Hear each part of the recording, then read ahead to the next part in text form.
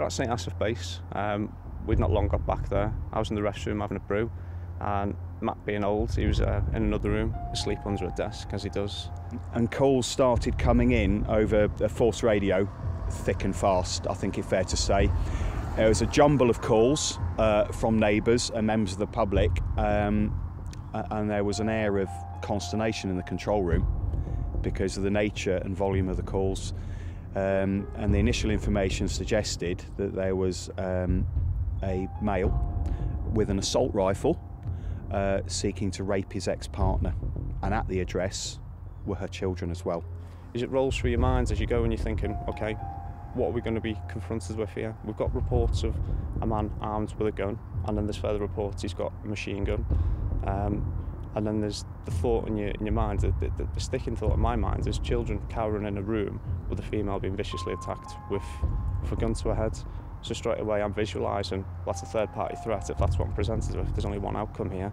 I haven't encountered a call of that nature really. There was a lot going on in a very short space of time.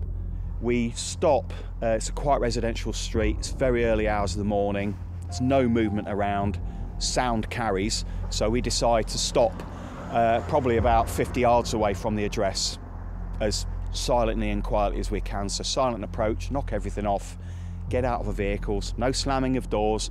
We want to maintain the element of surprise. There's street lights behind us. There is a light above the front door of this address, which is a huge benefit really. And as I'm pushing down, put some shouts into the address. Dylan! Oh, police! Show me your fucking hands! I can see the open door, and just as I've been getting closer, a barrel has come out at a 90-degree angle in front of my eyes. It's one of those oh shit moments. Are we or are we not going to shoot him at this point? And as I've tracked along the barrel, I've seen the seam on the side of it is not what you'd expect. Jesus, that is a toy. So I drop my carbine, draw my taser and fire at him. I think I hit him with one probe, one barb, but at that second he starts to slam the door shut. Despite my age, I was quite spry at the time, managed to get my hand on the door handle and foot the door. And I shout at Rich, let's get this effing door open now. I've still got the taser in my right hand, ready to go.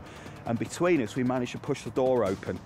Rich goes for his taser now, and kind of over the top of me and round my shoulder, he fires at an oblique angle. Fired the first shot, and to my surprise, he's dropped.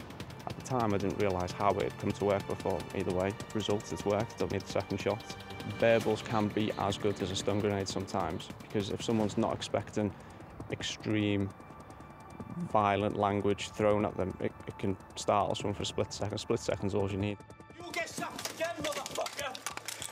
Show me your fucking hands! He's poised behind the door with the knife held up above our head. If either one of us had gone in, we'd have been killed instantly because it had taken us in the neck where we've got no protection from our body armour. And it put it all into sharp clarity really, that we'd taken some real risks, but we both felt they were justified at the time, and that was it. He's lucky to be alive, and if he had been killed, that would have been the wrong outcome.